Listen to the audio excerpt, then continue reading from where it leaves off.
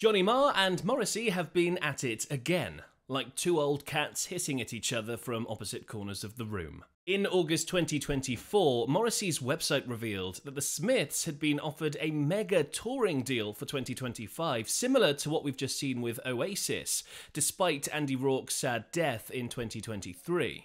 According to Morrissey's website, morrisseycentral.co, in June 2024, AEG Entertainment Group made a lucrative offer to both Morrissey and Marr to tour worldwide as the Smiths throughout 2025. Morrissey said yes to the offer, Marr ignored the offer. This led Marr to publishing his own statement which refutes what Morrissey claims and talks about the whole trademark mess of the Smiths. Before we get onto that though, let's briefly cover the history of the feud between Marr and Morrissey. The Smiths did quite a bit for British rock during their 5-year run. They formed in 1982 and by 1983 they had signed with Rough Trade. They would oversee the release of all their studio albums, their self-titled debut in 1983, Meet Is Murder in 1985, The Queen Is Dead in 1986, and their final studio album, Strange Ways, Here We Come, in 1987. The Smiths' music was characterised by Johnny Marr's brilliant guitar work, particularly his use of arpeggiated chord progressions combined with the tight rhythm section of Andy Rourke and Mike Joyce, and Morrissey's uniquely British lyrics that captured the essence of working-class life in 1980s Britain.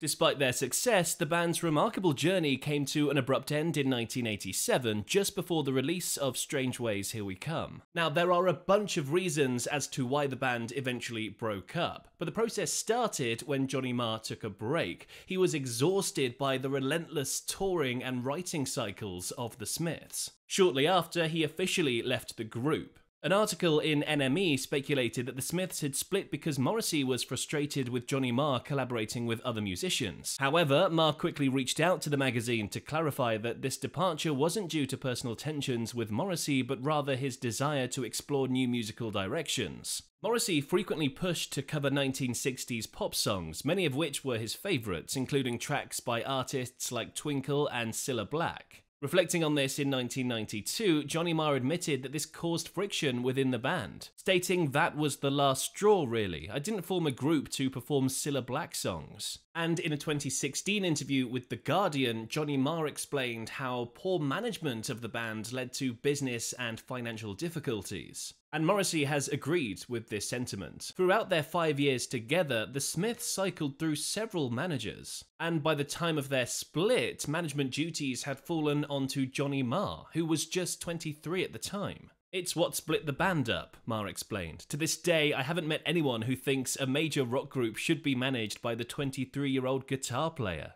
We were deemed unmanageable. When we fired managers, I always had to deal with it. I wasn't prepared to do it, and so it became untenable. There was no way forward. In a separate interview with Rolling Stone, Marr said that their contrasting personalities made the Smiths a great band, but ultimately contributed to their downfall. The differences in personalities are what often make for interesting chemistry, but eventually, those same differences start to hinder progress, he said. I guess Morrissey and I just envisioned our futures differently. After their initial split, the ideological rift between Morrissey and Marr just continued to increase. In 2016, during the height of the Brexit movement, Morrissey stirred controversy among the Smiths fan base by voicing support for Brexit and endorsing UK politician Nigel Farage, who has been heavily criticised for his role in Brexit and promoting anti-immigration rhetoric across Europe. Regarding Brexit, Morrissey said, "The result was magnificent, but it's not accepted by the BBC or Sky News because they object to a public that cannot be hypnotised by BBC or Sky nonsense. These news teams are just like Fox and CNN.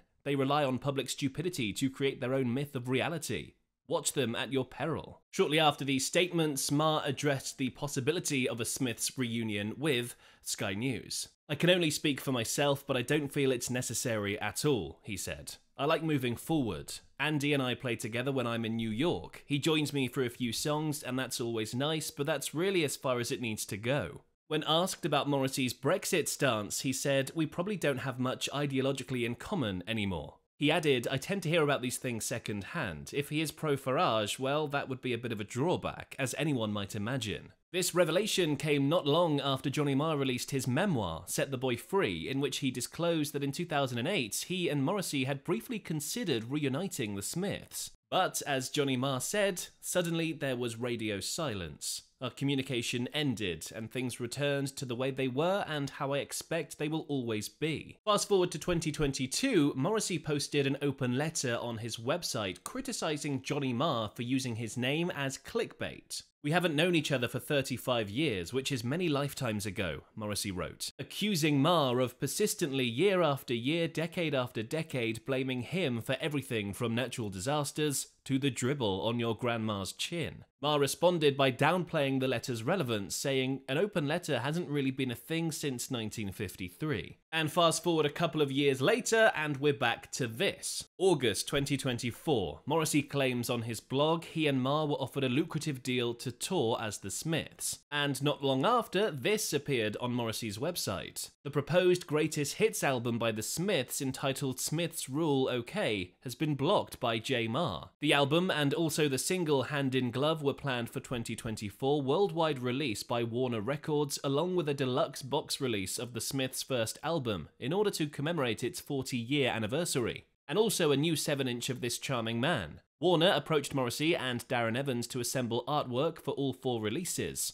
all of which were rejected and halted out of hand by J. Marr. A few days later, another new entry in Morrissey's blog appeared. J. Marr has successfully applied for 100% trademark rights / intellectual property ownership of the Smiths name. His application has been accepted on whatever oaths or proclamations he has put forward. This action was done without any consultation to Morrissey, and without allowing Morrissey the standard opportunity of objection. Amongst many other things, this means that Marr can now tour as the Smiths using the vocalist of his choice. And it also prohibits Morrissey from using the name, whilst also denying Morrissey considerable financial livelihood. Morrissey alone created the musical unit name The Smiths in May 1982, the blog claims. And Johnny Marr's statement in response to all of this was this. A statement from Johnny Marr's management. Recent statements made by Morrissey on his website regarding the trademark of the Smiths name are incorrect. Here are the facts. In 2018, following an attempt by a third party to use the Smiths name, and upon discovery that the trademark was not owned by the band, Marr reached out to Morrissey via his representatives to work together in protecting the Smiths name.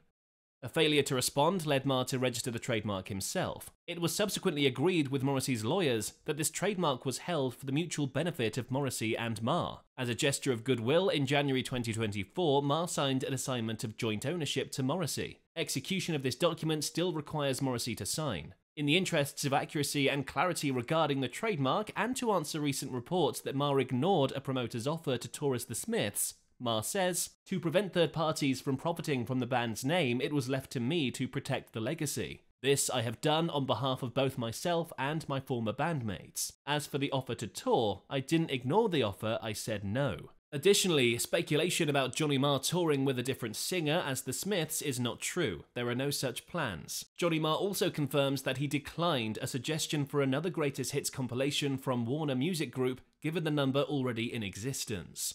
Mike Joyce, the band's drummer, told BBC Radio Manchester he found it odd the trademark and tour spat had played out in the public domain. He said he thought these issues should be dealt with by solicitors and management teams instead, but admitted it was none of my business. So what is the deal with the Smiths as a trademark? Let's get into some trademark law, shall we? And I am by no means an expert. I'm not a lawyer, but I've done a lot of research, and this is my basic understanding. When a partnership, like a band, breaks up, no individual member typically has the exclusive right to use the band's name. This principle, grounded in trademark law, aims to safeguard both the public and the shared interests of the former members. And the legal reasoning behind this is pretty straightforward. A band's name represents the group's music and identity. When people see the name The Smiths, they associate that with the whole band, not just one member. And letting just one member use the name The Smiths would confuse fans, which is exactly what trademark law tries to prevent. Additionally, the band's name is often viewed as a shared asset. Unless there's an agreement stating otherwise, all members usually have equal rights to the name.